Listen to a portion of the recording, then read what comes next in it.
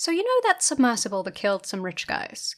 Well, it didn't fail because of numerous flatly dismissed safety concerns in the name of CEO Stockton Rush's warped vision of innovation, but because of woke hiring policies, according to thick mind genius Jeremy the Quartering Hambly. Jeremy put out a video on the tail end of the whole debacle with, I gotta say, one of the most masterful and psychically injurious thumbnails I have yet seen, called The Dark Woke Secret of the Missing Titanic Sub, as crew has just hours to live. The video starts off with a bang. Jeremy gets straight to the point and lets us know that this was death by diversity. Death by DEI, diversity, equity, and inclusion. It's actually, haunting. He also lets us know that he does find this event funny, but not because the victims are rich. I guess I like it, I think it's funny.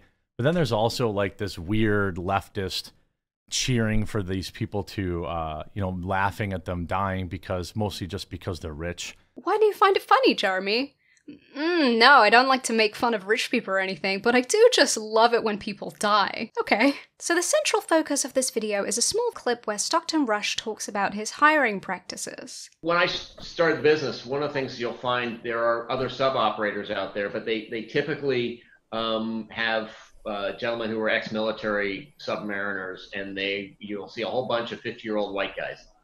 What's wrong with that? Jeremy uses this clip to claim that the reason it all went wrong for the sub is because the company decided to prioritize hiring diverse employees. Female pilot? Now, obviously, if the company did do this, it wouldn't be the reason that this all happened. There's plenty of evidence at this point that Rush cut corners building the sub and ignored warnings from others about its safety. It's very clear that this man thought he was above safety regulation and either figured that nothing bad would happen to him, or was simply okay with the prospect of putting people's lives in his hands in order to do something extreme and maybe cool. But it didn't happen. And Jeremy's reaction isn't about diverse hiring practices, not really. It's about how we reference race in the first place. What I find most immediately interesting about this video's bold claim is that for most of us watching this clip, it just doesn't seem that deep.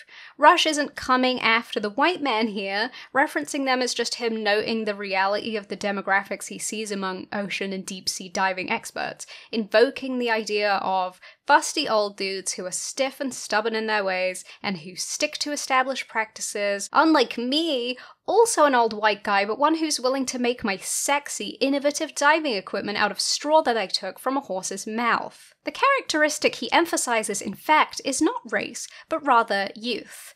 Youth is the vector through which he will obtain his dream, with impressionable and moldable employees that, unlike the old dudes who know their stuff, will not talk back when you say, I want you to install anime ladies strip mahjong game on the submersible's computer. The employee shown as an example of youthful exuberance, you'll notice, is also white. Female pilot? Wow, it's almost as if Stockton Rush doesn't have any issues with white people whatsoever. How about that? It's also just really funny to frame a company wanting to court fresh, impressionable young hires to mold into the perfect, unquestioning workers as woke.